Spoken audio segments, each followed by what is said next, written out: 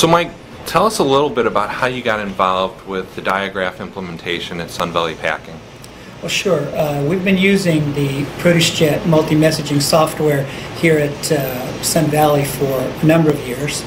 And Alfred, the plant manager, approached me to say that Sun Valley wanted to implement a fully compliant PTI solution, meaning we needed the GS1128 barcode as well as all the other peripheral information.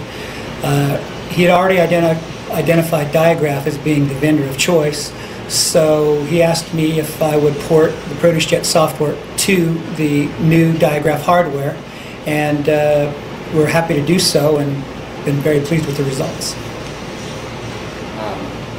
You know, it's very important for our customers to know that Sun Valley is moving in a direction to meet all the PTI requirements over the next 2 to 3 years, and it's extremely important for us to know that they can have the confidence that we're moving in the right direction.